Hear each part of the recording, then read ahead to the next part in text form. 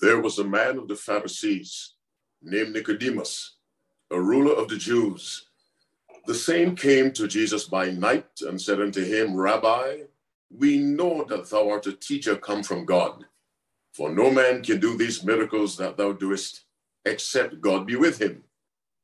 Jesus answered and said unto him, Verily, verily, I say unto thee, except a man be born again, he cannot see the kingdom of God.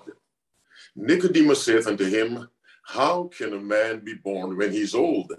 Can he enter the second time into his mother's womb and be born?